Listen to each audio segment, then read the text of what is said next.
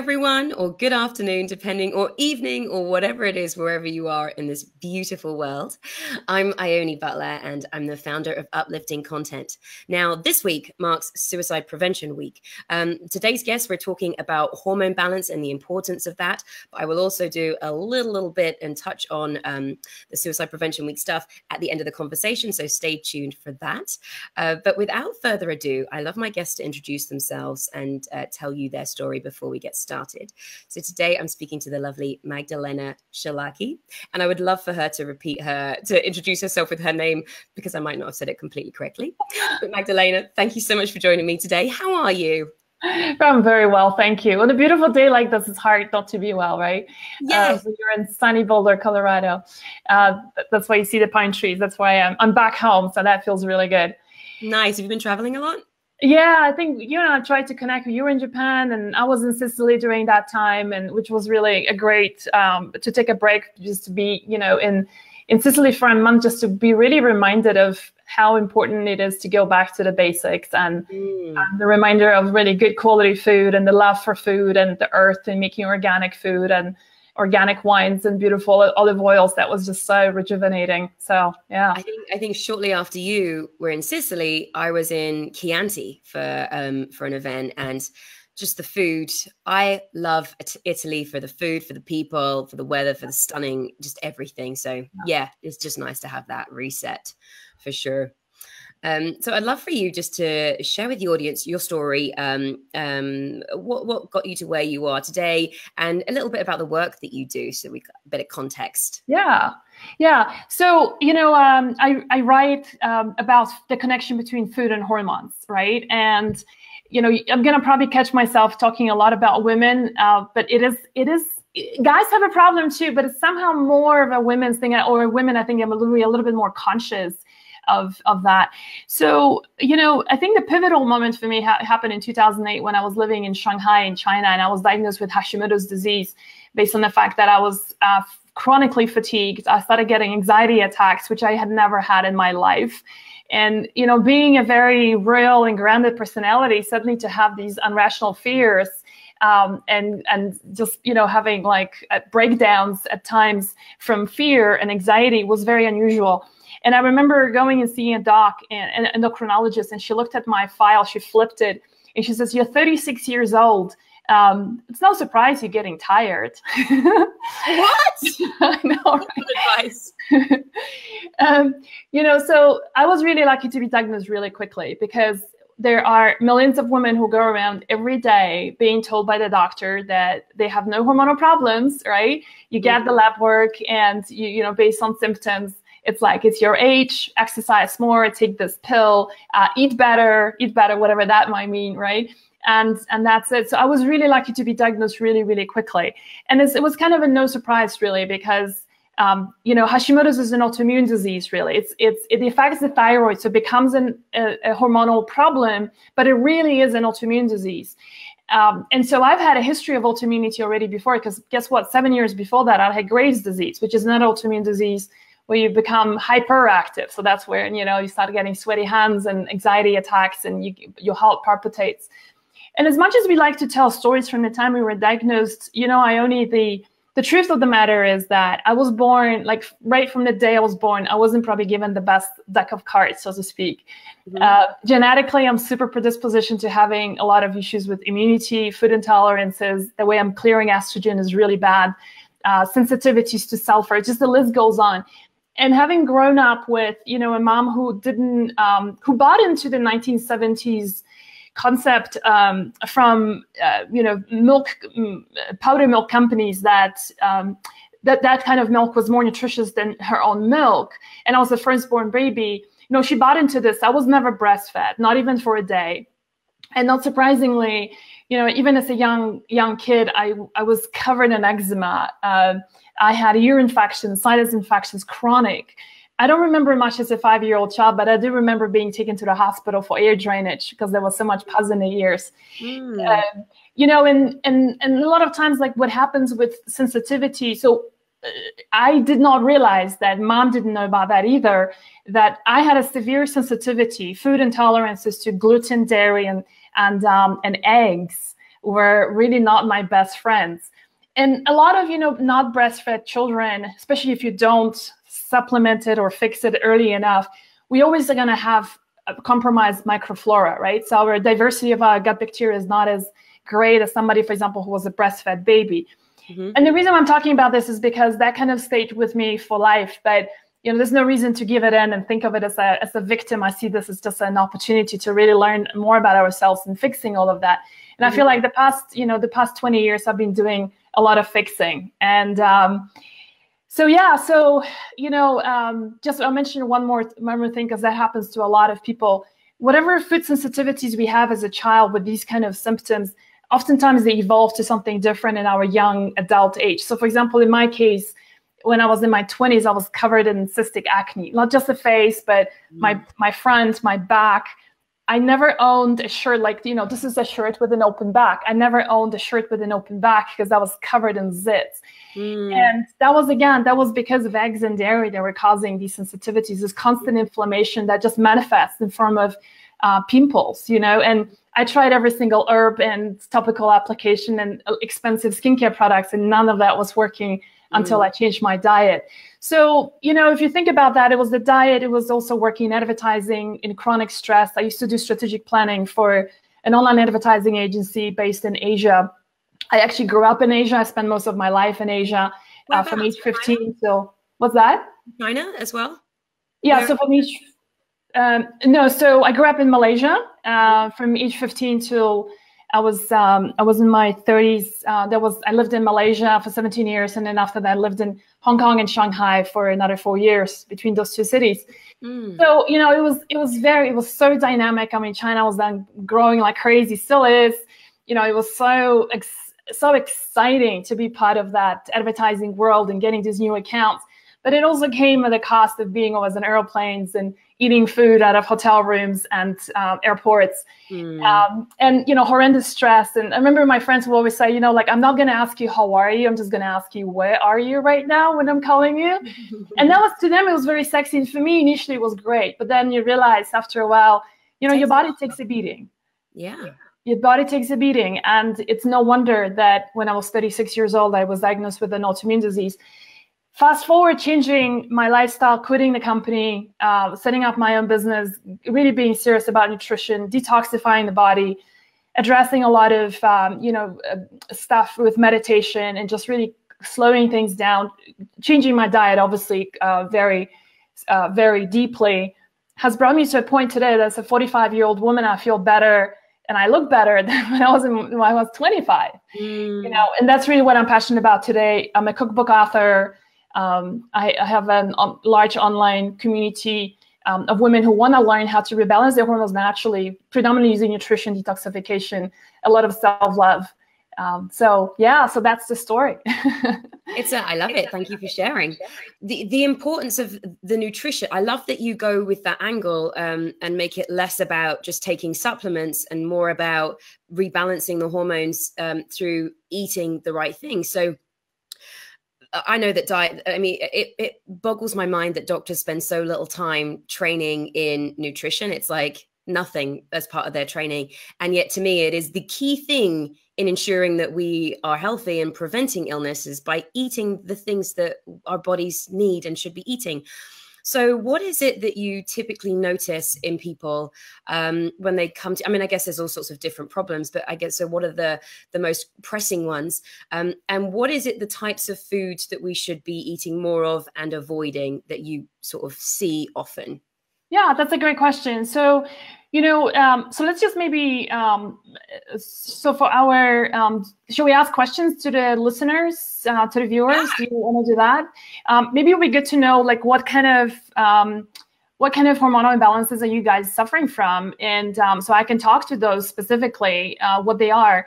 And the cool thing about hormones, right, is that, well, let me just start off with the bad thing. The bad thing about hormones is that there are so many things that impact them, right? There are these little chemical messengers that can be anything from genetic predispositions, which is not a sentence, just a predisposition, to our lifestyle, to quality of sleep and stress and nutrition, and whatever stuff that we carry from our parents, abuse and stuff like that, can all play into how our hormones manifest. The cool thing is that we can we can do so much to help ourselves. And that's the incredible thing. And, and so hear this, you guys. So whether it's you having a thyroid problem, or you're having PCOS, you're going through perimenopause, or you're having hot flashes, or your PMS is from hell, that's something called estrogen dominance. So really, that's going to be my next book, Ione. It's about estrogen dominance. Women with this. We did just have Khadija was saying painful periods, fibroids, and hair loss. So yeah, I think this will be helpful for her. Right. Awesome. So, so we can talk about specific hormonal imbalances in just a second, but like what she's mentioned, like the fibroids, the terrible PMSs, that's a condition called estrogen dominance that can play a role. You got too much of those dirty estrogens, the way estrogens get broken down. There's too many of those dirty ones. But before I dive into before going like too micro, just want to step back a little bit and share that the cool thing about hormones is that we can set up a foundation by doing a couple of things that can really set us up for great success. And so a lot of times we have this mentality, and I'm sure you appreciate that, like you mentioned supplements, we're like, oh, if my PMS is terrible, like what's the one supplement I should take to change it, right? If I have a thyroid problem, what's the pill that I should take to fix it, right? But here's the kicker. When you kind of going back to the mentality of like medication, right? Like I can't sleep, I take this med. I don't want to get pregnant, I take a pill. I get anxiety, I take a pill. So don't do the same thing with food. When you set the foundation, it's like setting a foundation for a beautiful, strong house. Like you don't need to, worry so much about what you build on top. You do, but you're set, right, in your foundation. So the foundation for hormones is really, the first one is, like you mentioned about, what to remove. Let me start off with that first. It's anything that's highly inflammatory for us, and that impacts your gut. And that inflammation, especially food intolerances, it's something that when you address those, foods that you're sensitive to, even though they could be seemingly healthy foods, these foods can be inflammatory, that can impact the way your glands are producing these hormones, how these hormones are then getting into the cells, and how they are excreted. And so, the big food items that are causing always a lot of inflammation that we know about very well, and you see this everywhere now, is gluten, right? It's dairy, unfortunately, and eggs can be for some people.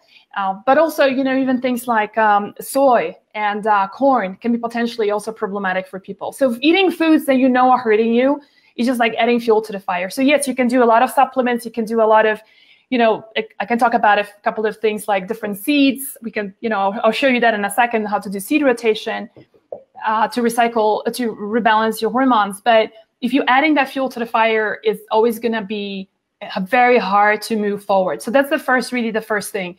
Anti-inflammatory diet. Just a quick question on that. So I know that it's important to figure out we're all different, obviously. And so there's some people that are allergic to gluten, some people it does nothing to them. So, does it do nothing to them, or do they just have less of a reaction? Are these things something that are all inflammatory, but that some people it works with them and some people not? Or are some people just completely fine with dairy and completely fine with gluten? Because I always wonder about, how do you check this, Yeah, that's a great question. And the best way to know is to do a full elimination diet. When you cut out all these foods, right? Don't do those IgG tests, food sensitivity tests, or allergy tests, because they're so inaccurate. And a lot of times they show a lot of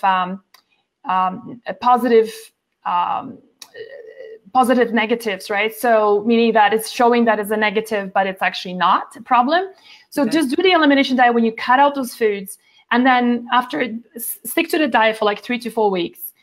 Some people start feeling so amazing they'll go on for weeks longer because they're afraid to bring those foods back in. And then when you bring them in, to answer your question, your body will tell you. Mm-hmm. You bring in that piece of sandwich, right? That piece of gluten, and you're feeling tired. You put on weight right away. I've had clients, for example, who, within like just testing gluten, she would put on 5 pounds overnight just from water retention and inflammation alone. Bring on the dairy, 3 days later, right?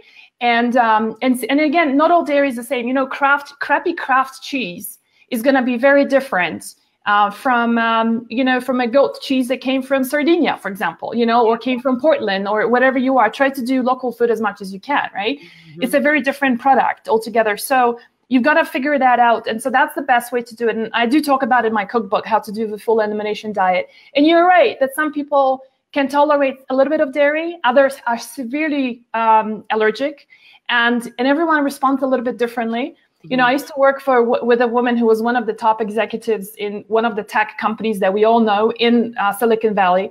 And just to give you an example how severe it can be, she was vegan. So, and for religious purposes, there was no way for her to get protein from anywhere else than dairy. And what happened was she was just married for a year, and her husband was gonna file in for divorce because he could not take her rage and anxiety and just her behavior. And her team were demoting, they were gonna demote her because her team reviewed her so badly as being abusive, emotionally and verbally abusive towards them. And so when she came to me, she's like, I need to, like, I don't know what's going on. This is my last resort. And, you know, we have to remove dairy. And so she started relying on other forms of protein. And guess what? The minute she started getting so much better, her mood completely stabilized. She became the sweet person she forgot that she once was. And the minute she brought the dairy back into, we call it a challenge phase, right? You challenge your body with that food. She became a monster again. And that was clear that dairy was, so, you know, but other people, like, I can have a little bit here and there. And I just came from Italy. I had quite a bit of it. If I do too much, I get constipated, a very common problem with dairy. You know, but just to like, so that's the way to figure it out. And it's not just about, you know, being anti-inflammatory, but just to give you an example, furthermore, about the dairy part, you know, most African Americans, for example, do not have the enzyme to break down lactose, which is a sugar, right? And, you know, and so are a lot of the Chinese, for example, a lot of Asians, specifically the Korean, Japanese, Chinese do not have. And yet, you know, there's like this big push for dairy. So now a lot of people are beginning to have allergy problems, and which they had never, you know, they never experienced before. Dairy can make you super constipated. So how does constipation play into hormonal balance? Well, guess what? When your body produces hormones, and then they get into the cells and they do the work. So you have beautiful hair and, you know, vibrant skin, and you've got good energy, and your mind is sharp, right? And your weight is where it should be, because that's the thyroid. The thyroid converts fat to energy, right? All of that is functioning so well, right? Well, guess what? What happens is when the hormones do their work, then they get back into the bloodstream when they're done. And then in the liver, they get separated out from the dirty from the clean ones. And the dirty ones, we poop them out. We poop out our hormones. People don't realize that. So when somebody's constipated, for example, because of dairy or because of magnesium deficiency or whatever it might be, you're constipated, meaning that you do not go at least once a day, like having a really good bowel movement, like feeling empty and happy, light, right? Then these hormones re-enter your bloodstream. And then that's when they start causing a lot of the havoc that we have so many women dealing with. So yeah, so eliminating food is one big thing. Then you ask, you know, what can you bring in? It kind of depends on what hormonal imbalance we're dealing with. But highly nutritional foods are always super beneficial. So one of my favorites are, for example, cruciferous vegetables. So those are the veggies like kale and all the cabbages. And my personal favorite is arugula or, you know, mizuna, right? These veggies are huge support for the liver. And they contain substances that help us clear hormones. So just having like 2 cups of those, whether it's in a raw form or cooked form, right, just gives you like this incredible support for your hormones right away. Because, you know, it's dramatically changing diet. I mean, I think can be challenging for people. And I find that every morning I freeze a bunch of fruit and vegetables like kale and stuff like that, so it doesn't go bad. Chop up bananas, freeze them, and just whatever I can, nuts, avocados, whatever, and put it in a smoothie with rice milk, almond milk, not milk. And it's just like a nutrient boost every day. So even if you're like, you know, I don't want to steam vegetables or do whatever, you can still give yourself a hit of yummy nutrition in the morning. And I find that having that fills me up more than if I have like bread or cereal or another breakfast. Like if I have a regular breakfast, I'm normally hungry again by midday, and this keeps me going till like 2-3. So yeah, I'm so happy you bring this up. So, you know, you are a world traveler, right? And so one of the things, if you note, I know you were in Japan long ago, right? like whether you go to Japan or whether you go to Peru, Ethiopia, India, Turkey, people don't eat sweet stuff for breakfast ever. It's always savory. And there's a reason for that. So, you know, breakfast, having really good breakfast, like what you're describing, nutritionally being rich, but also a breakfast that's not full of sugar. So like, I don't mind if it's just a little bit of a banana, but if it's like a banana and a mango and a pineapple, that's a sugar bomb. And it's going to set you up for the total disaster. Like you were saying about like when you have a conventional breakfast, right? Like an oatmeal with dried fruit and maple syrup, that's all carbohydrates and sugar.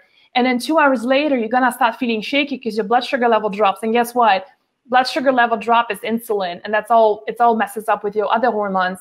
Instead, I'm a big proponent of what I call a PFF kind of breakfast, protein, fat, and fiber kind of a breakfast. And so that's a breakfast that's full of, as the name implies, full of protein. You can get that from nuts and seeds, right? If somebody's not a vegetarian, like having a piece of, you know, even meat from the night before, a piece of salmon, piece of, you know, chicken, whatever. And then huge bowl of veggies, right? As a base. But also fiber. So, you know, one of the great things about getting fiber would also be from seeds. Flaxseed is one of the super foods for hormones. I can talk about this in a second. We just ground it up and put it a little bit on that. And let's not forget the fats. You know, it's when you don't put fat in, it doesn't make you feel full. And that's when 2 hours later we go, oh, I'm hungry again. Why am I so weak to say no to this damn muffin? You know, or a piece of cup of coffee. And it's not because you are weak. It's just that your body has had a sugar drop and you need something to pick it back again. And you're going on this roller coaster, right? And that's what makes us so dependent on sugar and stuff like that. So having a really good breakfast, that sets you up for hormonal balance like a magic. Brilliant.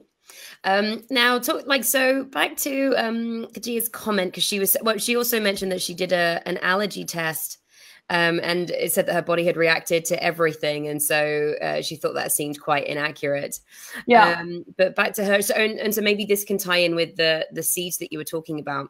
Her concern was for painful periods, fibroids, and hair loss. What would be your advice on that? And would love to hear about the flax seeds.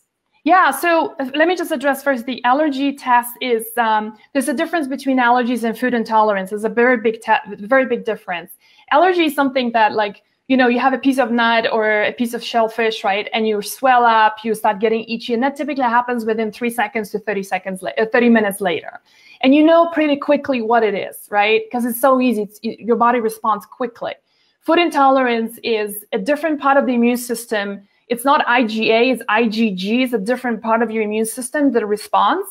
And that tends to be a delayed reaction, anything between 30 minutes to 3 days later. And that's the hard part, right? You know, look, if you're having a dairy problem, a lot of people have a piece of dairy. It's not going to affect you right away, but tomorrow you're going to be constipated, right? I can do eggs today, but tomorrow I'm going to have like 3 zits popping out, right, from eggs. So it's a delayed reaction. So whenever you test, don't work with an allergist. An allergist only believes that allergies is an answer to everything. They don't do IgG testing. But really, I think the most foolproof thing is just to do the elimination diet that I described and then reintroduce foods, and your body will tell you what it is.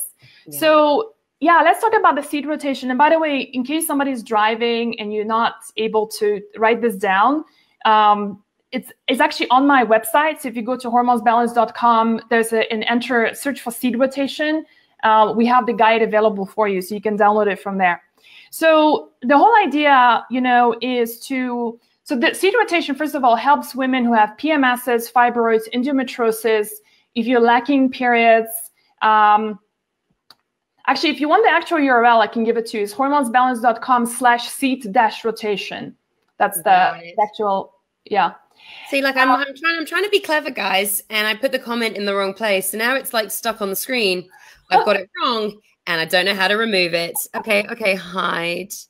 Yeah, sorry, you talk. You talk. I talk, and you. I got you guys. I got you. Just ignore my comments on this screen. I'll figure out this little platform soon. Don't you worry. Sounds good. You're a fixer. So seed rotation can really help a lot. Like if your periods are super heavy, if your periods are irregular, if you don't get your periods, if your periods are all over the place, they can help a lot. If you have terrible PMSs, this is going to help. Like I said, fibroids, endometriosis, all of that is great. And for women who are also a little bit older, like if you're going through hot flashes and night sweats, that can also help a whole bunch. The whole idea of seed rotation is that if you take your cycle, when you're menstruating, right? So this is your full cycle. Let's just say let's base it on 28 days. Day 1 is your first day of your period. So imagine like this is a circle, right?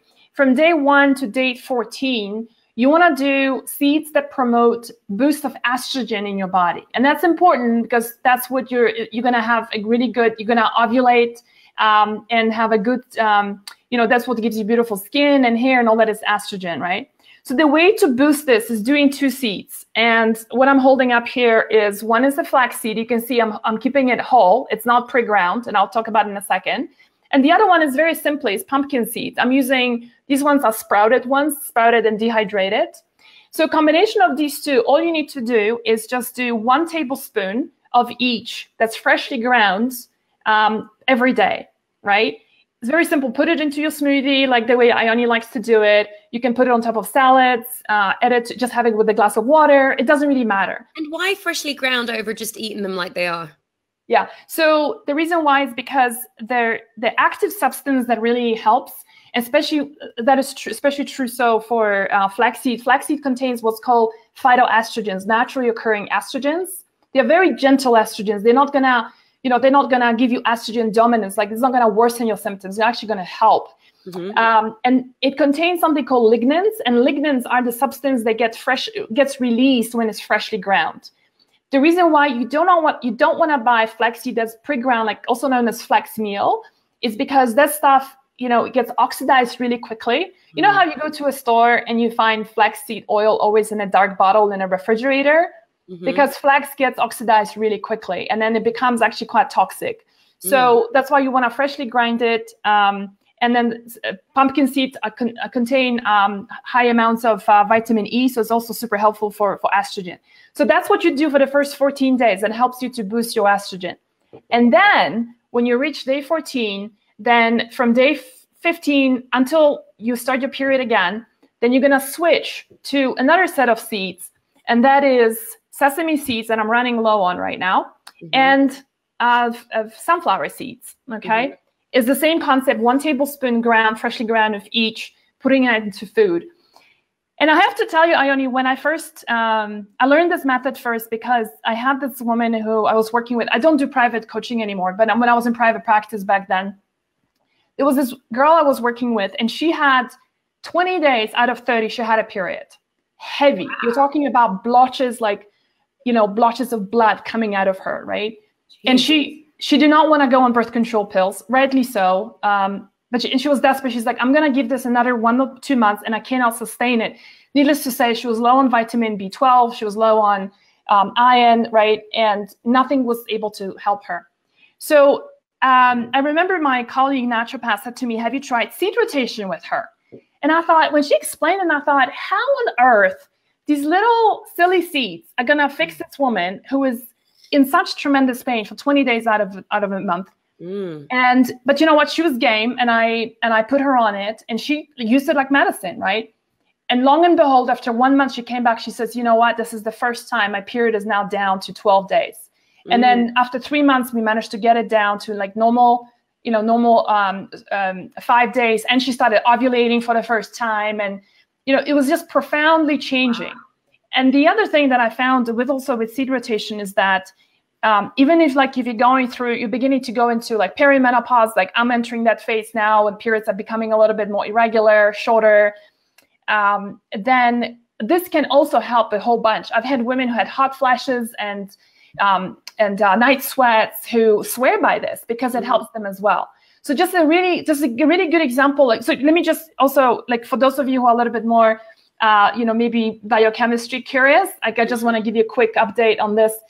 Both of these seeds contain both zinc and vitamin E and A. And all of those are like the key nutrients for progesterone production. That's what happens that's when your body starts producing more its natural progesterone, is because of the nutrients you're giving it. And sure, you can do a supplement, but I have found that the body never absorbs nutrients as well as it does from food.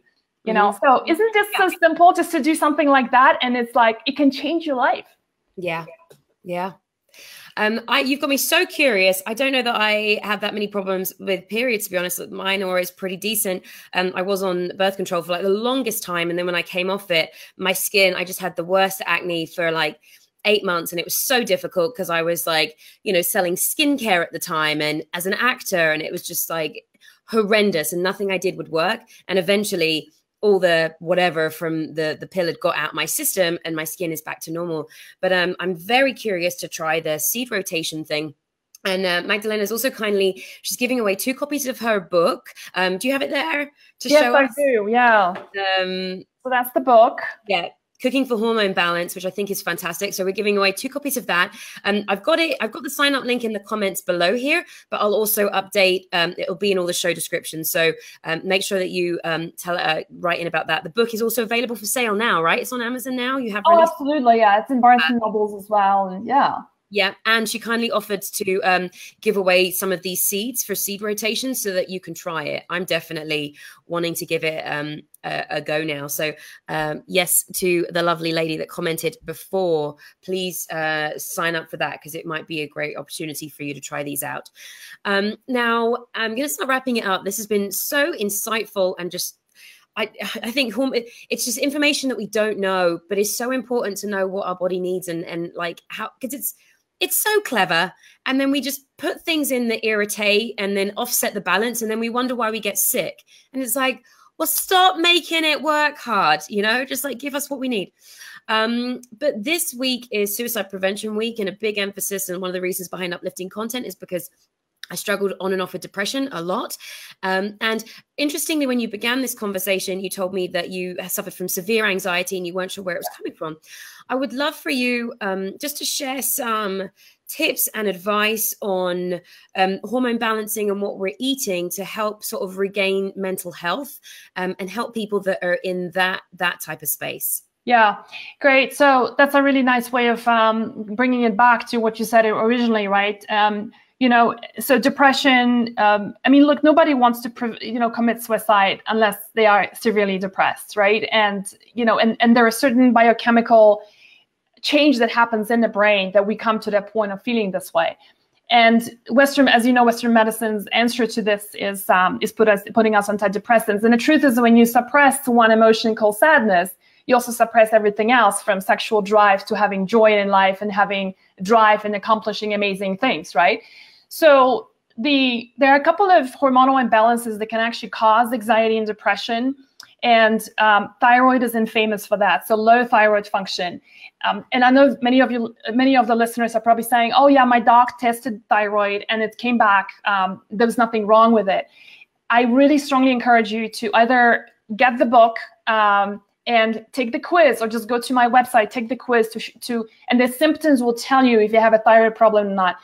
We don't have time today to go into details why the diagnostics for thyroid are so, you know, they're actually kind of criminal. I hope that like 5 to 10 years from now, the endocrinology profession gets seriously reevaluated, and maybe some people get prosecuted for not allowing to really look at the numbers we should be looking at for thyroid. Because I cannot tell you how many women fly under the radar, are told that their depression, the fact they are losing hair, the fact they are putting on weight unreasonably, the fact that they are losing babies, miscarriages in the first trimester are most often due to thyroid problems, and they are told that there's nothing wrong with that, and that drives me crazy. But if you do some research on your own and find out that, so thyroid is one thing. The other thing is blood sugar control. You know, especially when you're talking about like things like anxiety, having irrational fears that you just have no reason to be worried about things in your life, you suddenly are. For the things that happened in the past, they were okay, and then suddenly the same thing's triggering you now.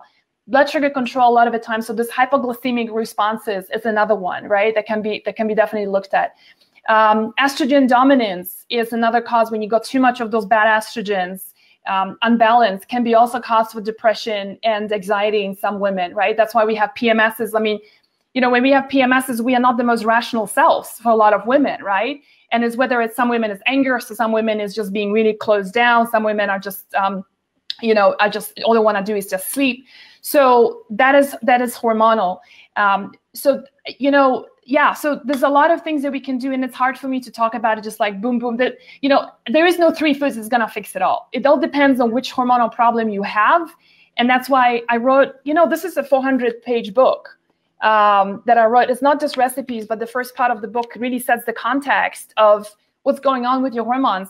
Figure out which hormonal imbalance you have, and then follow a protocol, because every hormonal imbalance in the book has a protocol. So if you have a thyroid, this is what you do. If you have estrogen issues, this is what you do, right? But find out first what's the cause of the depression. And just to mention one more thing, it can be hormonal, but it can also be due to some deficiencies or food intolerances. I cannot tell you how many women I have gotten off gluten or sugar or caffeine, for that matter, and not just getting them off, but like introducing a lot of amazing other foods that are nourishing, and they never feel deprived. And that's the whole idea of, of this book, was that if I'm taking away 3 foods from you, I want to show you another 30 that you can start playing around with. Most of them you don't ever try it because it's just not your MO, right? Your daily MO. And so the vitamin B12 deficiency, vitamin D3 deficiency can be a cause. Food intolerances, gluten is a big one on depression. Sugar is another one. So there's a lot that we can do to prevent it. And, I just running onto that, I also remember a girlfriend was severely depressed for a really long time, and she didn't know what it was, and she'd had the implant put in, which is just hormones going into her. And I know a lot of other friends that have put on weight or have felt depressed with their birth control. Yes. So depression is such a it's such a big multiple factors that could be many different things that are going on, and sometimes that people might not think, oh, that's that birth control, it's that pill, or it's this thing that I'm eating. And so I would say this is really fantastic advice, just to have. And you mentioned birth control pills, right? Birth control is actually synthetic form of estrogen and progesterone. And I talked about estrogen dominance being one of the causes of depression. Well, when you have an implant, or whether you take it orally, you're giving yourself these access of synthetic estrogen that was not meant to be in our body. That's not what your body is producing. There is no bioidentical birth control pills, by the way, right? And really, any woman who takes care of herself should get off birth control pills. I mean, there are books. My friend just is releasing a book called "Ditch the Pill." Jolene Brighton, you might check her out if period is your thing. Birth control is your thing. It's such an important piece of work, and she talks about. I mean, she goes into the science that. Every time she talks about it, I'm like, oh my God, I just cannot believe it, including science studies that show in 1970s already, like, for example, how monkeys behave with each other, including like how we choose the wrong partners and how we become suicidal. And just a whole host of issues, not to mention that you're robbing yourself of nutrients and minerals when being on birth control pills. So, ditch it as quickly as you can. And you're right that those synthetic hormones are just. Yeah. Wow. Thank you so much for this. I think there's just a lot of food for thought, and I think it's really, but I'm ching, I didn't even mean that. But I think, again, it's just that reminder that we're all so different and we're all reacting in different ways. And so listen to your body and see it, sort of take care of you, because, everything you've just spoken about, all these different infinite things that can be going on with people, and everyone's so individual. And so just being mindful of that and doing these sort of food, what do you call them again? Food avoidance tests? Elimination diet or food intolerance test. Yeah. Yeah. Just being aware of the sort of the hormones and the things that you're taking for you, and see how that has an impact. But Magdalena, thank you so much. Tell us more about where we can just find out what you've got going on, or there's definitely the book, which we'll put a link to in the show notes. Where can they find out more about you? Yeah, my website is hormones with an S, hormonesbalance.com. That's where I live. And, we are on Instagram, on Facebook, but really I think that the Facebook is, get the seed rotation. I think this is a really great starting point. The whole guide is there. You can just download it and get started with a simple thing like that. Excellent. I put a link to that in the comments, and I'll update the show notes with that specific thing too. This has been super, super insightful and educational and brilliant. Thank you so much for your time. And everyone, I will see you back tomorrow. Thanks. Bye. Bye.